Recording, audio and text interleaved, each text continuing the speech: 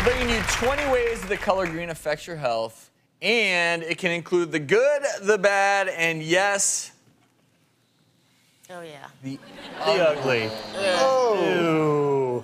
Wow. That's why we didn't go into pediatrics. Welcome to my world. You know, I get a lot of questions from parents. Oh, my baby's diaper is green. What do I do? And the thing is, it's actually often pretty normal in young babies. You see this kind of black, greenish, tarry kind of stuff. That's what's going to come out of the baby's bottom for the first couple of days. It's called meconium, and that's the stuff that's been sitting in there for weeks and weeks and weeks in the womb. Once this goes away after the first couple of days, it should not come back. Okay, because if it does come back looking like that, there's something funny going on.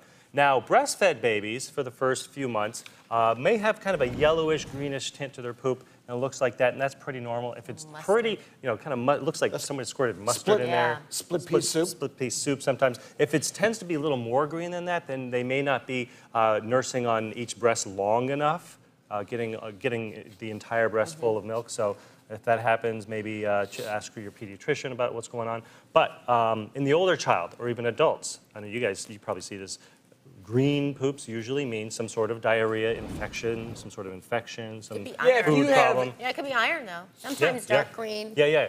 Too much and iron. a lot of times the food you're eating, if you're eating a lot of spinach and other green foods, but if you have diarrhea and cramping and it happens to be green, that probably is infectious. Yes. You might want to get that checked out. Yeah, because the iron's going to make it more solid. Yeah, right. I do have a rule. When the parents call me about a green diaper, I usually let it happen once, because it usually goes back to normal for the next diaper. But if it keeps happening, look at what the child's eating, or if it could be an infection or something like that. A child, not the newborn. So do they bring those diapers in? Child.